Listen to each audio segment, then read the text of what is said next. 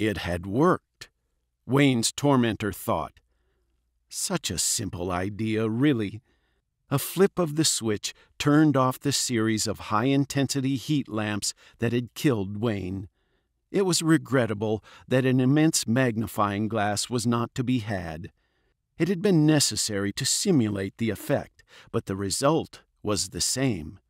It had taken a while to design a power source and a battery of heat lamps powerful enough to do the job.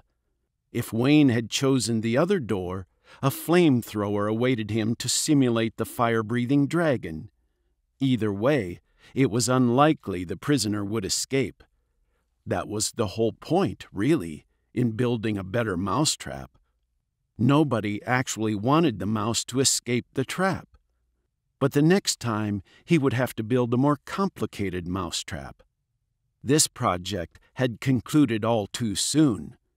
There had only been time for the police to receive 2 messages, and it had been unexpectedly entertaining to taunt them. Yes, next time would be far more involved. Perhaps there would be a way for the victim to watch the trap being sprung?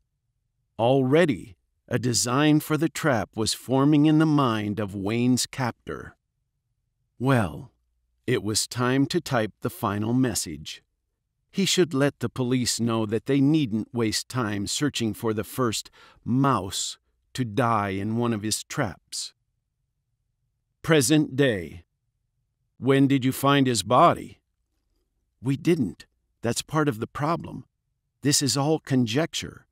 When we got one of these messages, we focused on anybody that had been reported missing, but we don't have any confirmation of the victims, if this is real.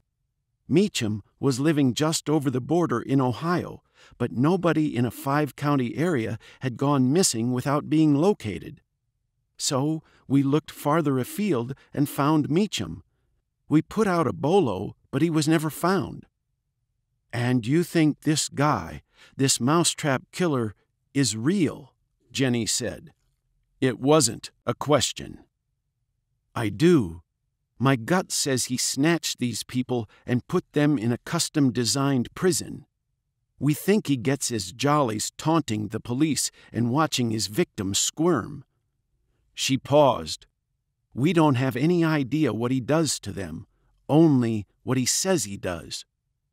If he's really doing what he says, it wouldn't be easy to build these booby-trapped rooms and keep them hidden, said Marcus. The chief shrugged. We enlisted the sheriff to search any old barns, farmhouses, storage buildings, anything like that in the county. My department did the same in town.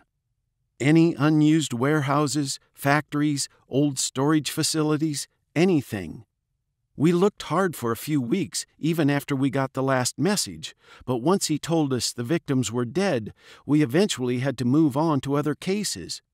We don't have the resources to pursue cold cases forever. Beside the photo of Wayne Meacham, a photograph of a single 8.5 by 11-inch piece of paper appeared. The photo was clear enough to show creases where the paper had been folded and stuffed into the envelope addressed to the former police chief. On the paper was typed, Chief, one of your citizens has been placed in a chamber, a booby-trapped chamber. They have been given a riddle to solve.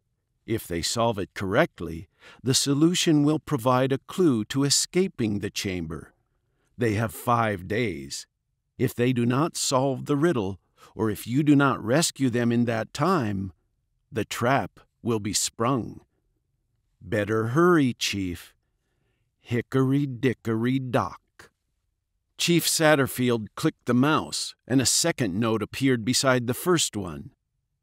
Chief, Day 2. Your citizen is having trouble with the riddle. Hickory-dickory-dock. Without speaking, the chief clicked the mouse again. Chief, Day 3. Too late. The mouse sprung the trap.